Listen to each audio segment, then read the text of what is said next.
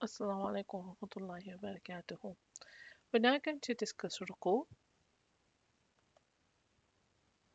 So, according to Malki, you say the takbir as you go down for ruku. Okay, so let's just. Hanbali say raising hands before going down into ruku. According to Abu Hanifa, there is no raising of hands but moving down as pronouncing the takbir.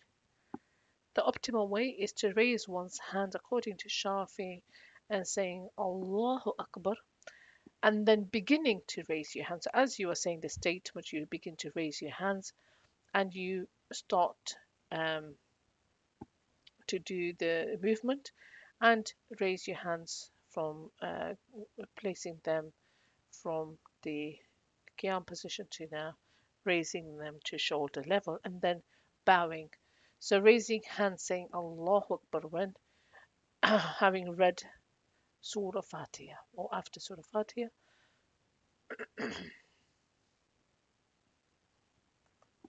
Moving on. The Prophet raised hands with the opening takbir. He raised them before the takbir, so before going to bowing. He then raised his hands when coming from bowing, but he did not raise his hands in between prostrations. So here, there's another hadith that's from Bukhari. This is Sahih Muslim. Okay, he would raise his hands until they were level with his shoulders. Then he would say takbir when he wanted to move to bow.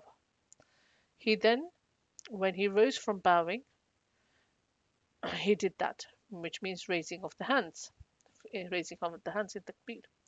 But he did not do that when he lifted his head from prostration. Okay, so he did not do that when lifting his head from prostration.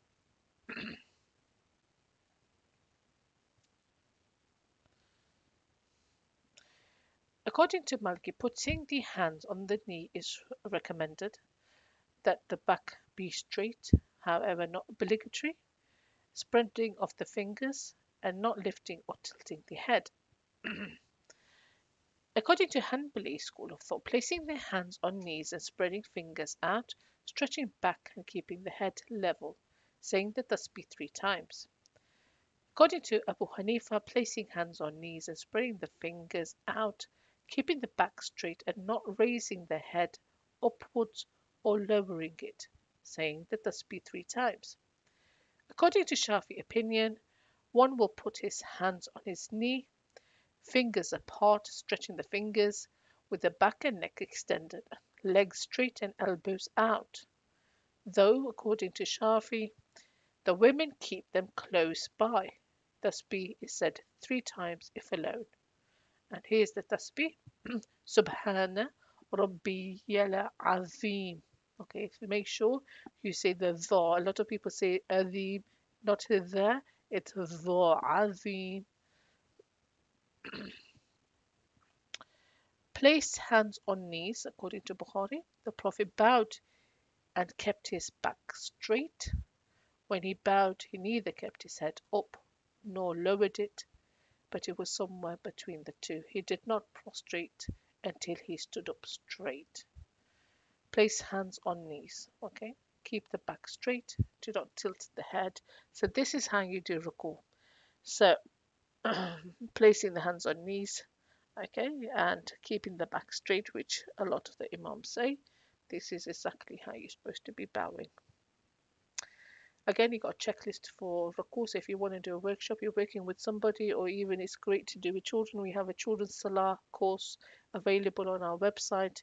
You could run a Salah course after this for children, which is basic level. It doesn't go into the fiqh, but they have a checklist. Okay, so holding the knees with fingers spread out according to the um, opinions of the imams, and then keeping the back straight, keeping head level, no dropping of the head, no raising of the um, head either. Okay, uh, there is, I think, is that you do collapse your knees. You collapse hold of your knees, and you can spread your fingers. There is a hadith on that, which I haven't included.